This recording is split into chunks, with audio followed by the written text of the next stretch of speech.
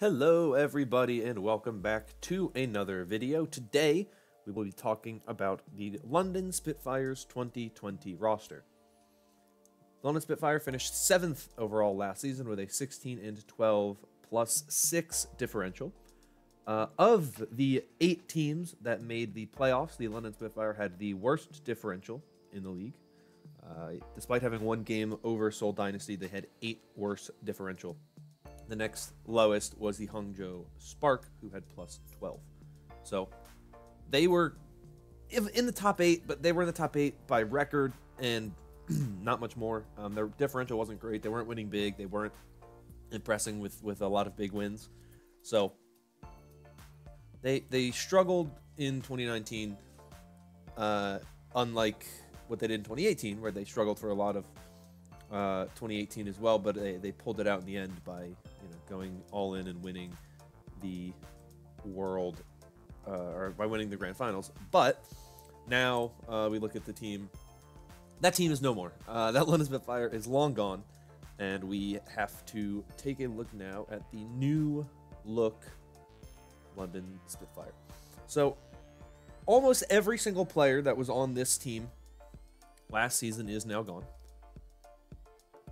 Nuss and Guard, and Badoshin and Quatermain not on a team right now. Badoshin not being on a team kind of surprises me, because I think Badoshin was a very good player, and I'm surprised that there's teams out there that haven't looked at Badoshin and been like, let's pick him up because he's a pretty good player. That surprises me. Birdring is now with the LA Gladiators. Gesture and Profit are with Seoul. Fury is with the Philadelphia Fusion. And we also saw some coaching changes. Agape is now their head coach, and they brought on Twinkle, Pavan, and Awesome Guy to be their assistant coaches. So, very different roster, though Agape has been there in the past, with a pretty solid coaching staff, though I'm a little hesitant to call it really good. But it's a lot of players who have experience, or it's a lot of coaches that have experience, so yeah, so let's take a look at this roster. Big thing to note for this roster, the majority of the players on this roster do not come from the Overwatch League. A lot of them come from contenders. Some of them come from very bizarre places in contenders. I don't know a lot about a lot of these players, so I'm just going to tell you where they come from, tell you what results they've had, and go from there. So we're going to start with the damage dealers. The big one, of course, is Glister, coming out of Gen G, which is the Seoul Dynasty Academy team. Glister, I would say, probably the best signing they had is Glister. He's a very good player, known for his Doomfist, his Widow, his Hanzo, his Reaper. He can play a decently deep hero pool, and I think that's a good thing for him. And I think Glister is going to be one of the bright spots on this London Spitfire roster, just based on everything that I've seen and heard about him. I think he's definitely going to be where they find most of their success. They also have Shui, who is formerly of Runaway. Obviously, Runaway did very, very well, especially in contenders. So he was not on this team when Runaway won the second season of 2019 Korean Contenders. But he was on the team in the first season of 2019 Contenders. So I don't know why. This says he was on some team called the Cheongju Hunters. I don't know anything about that. It looks like it was just like a thing that he did with a bunch of like friends or whatnot. But Shui is another good player. Obviously, he was on Runaway. I don't know if Runaway got rid of him or what, but very strong player as well. Played on a team that had a lot of success. So you're bringing in someone who has that experience and has been on a solid roster. Next is Babel, who comes from BM Hawk, which I don't even know what BM Hawk is. They don't even have a real Wikipedia page. So he's coming from a team that played in Season 2 of Korean Open Division. Didn't get in. They lost to X6, got 4th in Open Division. They played in the Zotac Cup Overwatch Community Tournament 37, 33, and 27, where his team won all of those. They also were in the 26th one, where they got second. And the 18th one they won. So they got first in Open Division 2019 Season 1 Korea. So he's been around. He's a hit scan player, so we'll see what comes from him. But he's been on a very interesting team. We have Although, who also comes from Gen... Oh, no. He doesn't come from Gen G. I'm sorry. He comes from Gen S, which if you don't know anything about Gen S, which I don't blame you because no one should. Let me explain to you the way that Gen G works, because we're going to get back to this in a second here. So obviously you have Gen G, which is your academy team, which is below the Seoul Dynasty. So the top is the Seoul Dynasty, right? Below them is Gen G. Then Gen G has 3 teams below it: Gen A, Gen B, and Gen S. Although is coming from Gen S. Let's see. They got 3rd in the Overwatch Korea Cup November online qualifier number 3. They got 3rd in the Overwatch Korea Cup monthly finals for October. They got 3rd in the Overwatch Korea Cup monthly finals for September. They competed in a lot of Overwatch Korea Cups and got 3rd and 2nd and 4th and 3rd.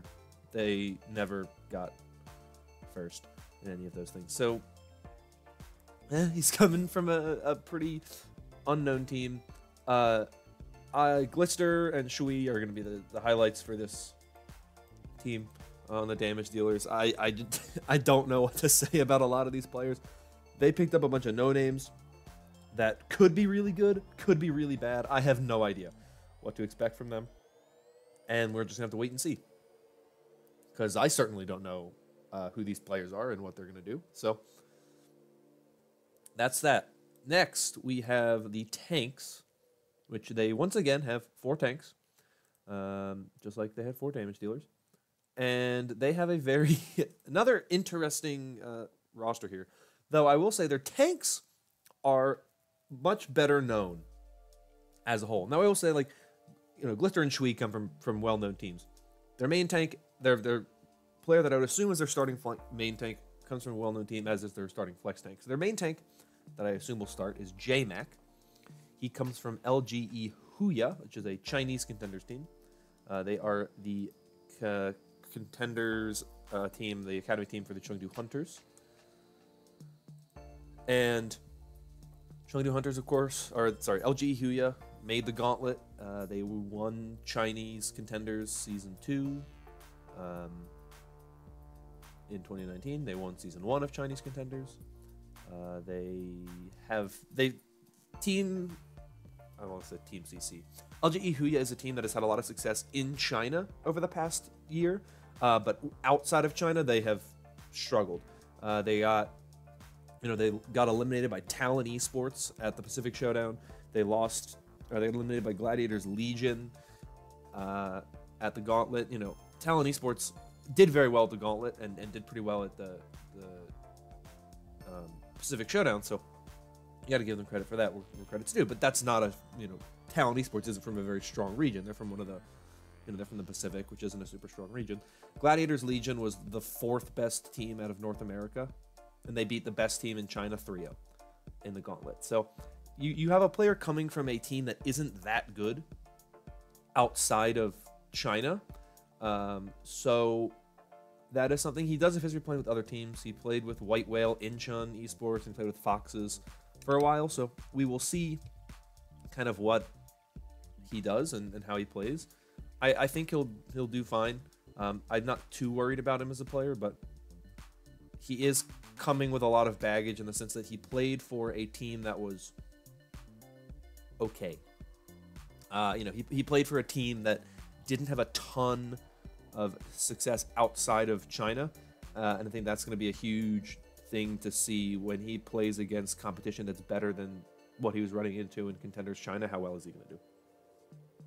Their other main tank is Ji-hun, who is coming out of Bubble Burster Gaming, which is a Contenders China team, who got pretty low on the thing. He's a Wrecking Ball player. That's what he's here for. So when they need a Wrecking Ball, it's going to be Ji-hun. Next, their flex tanks. Their starting flex tank is going to be Bernard, who comes from Fusion University. So obviously, if you know anything about Fusion University, you know that they were one of the best teams in, well, they were the best team in North America for a long time. Until they moved to Contenders Korea, where they didn't do as well because their roster wasn't as many Korean players as some of the others. But he was with Fusion University when they won Contenders 2018 Season 2 and 3 and 2019 Season 1 and the Atlantic Showdown with Fusion University, and then also the Korean Contenders Trials for Season 2 in 2019. And then they got 5th through 6th. You know, they got like that 5th, 6th position in Contenders 2019 Season 2. They were eliminated by Runaway. So Bernard's a good player. He's definitely one of the best pickups this team has. I think he'll do pretty well. So he was on a good team. I'd expect his skills to translate over pretty well into the Overwatch League. I don't think he'll be an issue for this team. He's not going to be a Fury level of good, but I think he's still going to be very good. And we'll see what he does. Our last player on the tank line is Cleston, who comes from Team Griffin, which was, of course, formerly Kongdu Panthera. Before that, he was with GC Busan Lucia. I don't know what GC Busan Lucia is, but they don't have a Wikipedia page. So he comes from a team that's somewhat successful. I think after all the Kongdu Panthera players left to go to the Overwatch League and join the Shanghai Dragons and the two that went to the Gladiators, they were kind of a lot weaker. They got bottom 3 in Contenders 2018 Season 3, and they didn't qualify after the Season 2 trials for Contenders 2019 in Korea. So he comes from a team that's well known, but I expect him to be the backup. I don't think he's going to play over Bernard. I just don't see that happening. So that's what that is. Finally, we have the supports. Oh, help me. This team, I don't even know how to talk about this team without just being confused. So they have 4 supports. Once again, they have 4 in every role. Really just kind of going for it, you know. So we'll start with their main supports. The main supports, they have 2. They have Fuse, who also plays a little bit of Ana in there as well, but mostly a main support. Fuse is coming from Fusion University. Before that, he was with Gen G. He was with MVP Space before that. So he has been playing on some pretty well-known teams. He's an MVP Infinity as well. So this is a guy who's been playing on some really good teams. Who's been playing on some at least notable teams. So I think he's one of the better pickups for them. And obviously finished his Contenders time with Fusion University in Korea. So I think he's a good player for them. I think he's a good pickup for them. I think he's going to be one of their strongest players, especially as their main support. And he's definitely better than the other option they have, which is Sanguinar, who, as I mentioned, we'll be talking later about the different Gen G teams. He's coming from Gen B, so he's coming from the 3rd team below the Seoul Dynasty, Gen B. I didn't think they could get any lower, but they brought someone from Gen S, so they really can get lower than that. He's a main support player. I don't expect to see a lot of him, to be completely honest with you. I expect Fuse to be the guy that plays for the most part, but to me, what it seems like they are doing is for every role, they're kind of taking a risk, and they're going something that I think is somewhat safe. They're going for Contenders players from some of these really well-known Contenders teams like Fusion University, like Runaway, like Gen G, like Team Griffin, which is, that one's a little bit more of a risk than some of the other ones are. But they're going after these players who come from teams that are well-known, or they're taking players from the Overwatch League, which we'll talk about here in a second. And then they're dipping deep into Contenders to try to find this talent that they think is just like a diamond in the rough, completely uncut gem. Like, they can turn them into a really good player, and they have to try to manage that and work that and somehow find a way to make sure that they can find success with this team. And I think it's going to be very difficult. I think a lot of these kind of diamond in the rough players are going to be very difficult for them to utilize, and I think that's really going to be something that we see them struggle with a little bit. Their flex supports are probably their best position on the roster, just in terms of players themselves. They bring in Hiley, who's with the Seoul Dynasty last season, joined midway through the season, but before that he was with O2, World Game Star H2. So he has some history playing with some well-known teams. But he was at the Seoul Dynasty. Didn't play a lot. I know he played some games. Didn't play a ton. He might be their starting flex support. He might not be. They also have Krillin, who was on the roster last season. He is the only player from last season, London Spitfire, to return. He didn't play much last season. He was a player who did really, really well in like open division, I think, and trials and whatnot.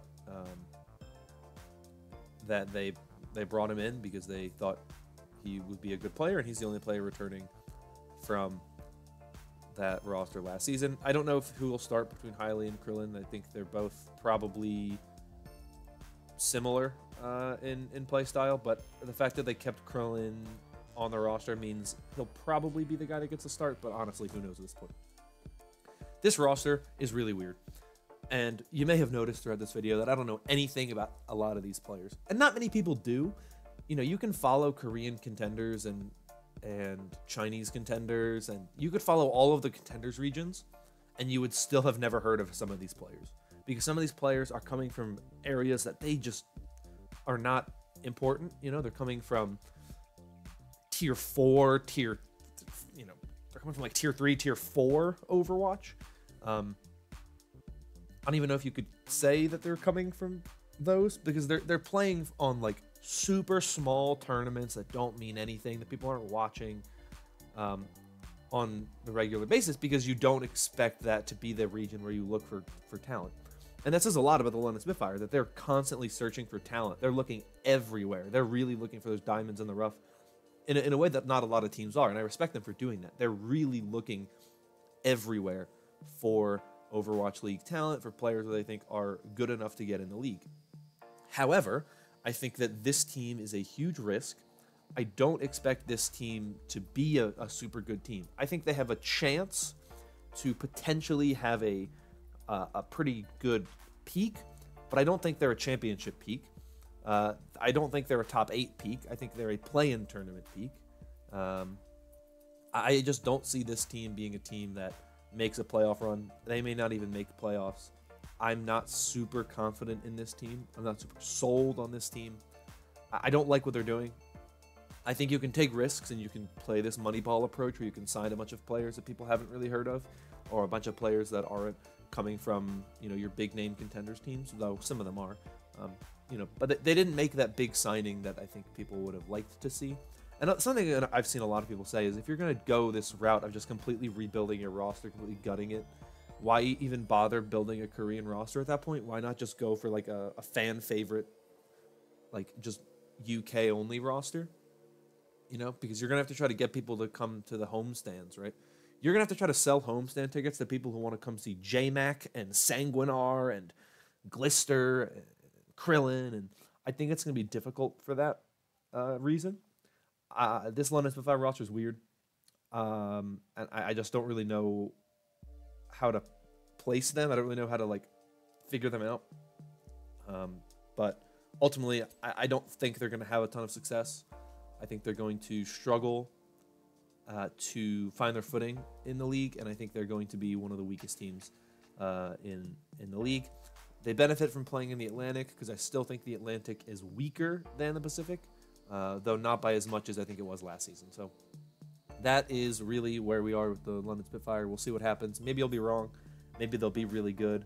But I think across the board, this roster is a downgrade from what they had last season, and they just have to hope that they can get that team play down super well, that they can find a lot of wins in a meta that works for them, and they can find a lot of wins not from being the best, the team of the best players, but a team with a lot of really good teamwork and coordination, kind of like we saw with the Vancouver Titans last year. Though the Vancouver Titans also had players like Hacksaw and Twilight who were very, very good and were top of their role, but they were being successful with Bumper, who was arguably one of the weakest main tanks by numbers, but they just knew how to play around him. So we'll have to see what happens, but to me this is a very risky move because you're bringing in a lot of players that have no history playing with each other, and you're just kind of asking them to succeed when a lot of them do not have a lot of history playing against some of these really good players in the league. And I think they're going to struggle, but we'll have to wait and see. But that's it for this video. It's been a little longer than what I expected it to, but the London Spitfire are a very weird roster, and I think they needed it. So thank you so much for watching. If you enjoyed, consider liking and subscribing. Let me know in the comments down below your personal thoughts on the London Spitfire. But that is all I have for you. So once again, thank you, and I'll see you all next time. Bye-bye.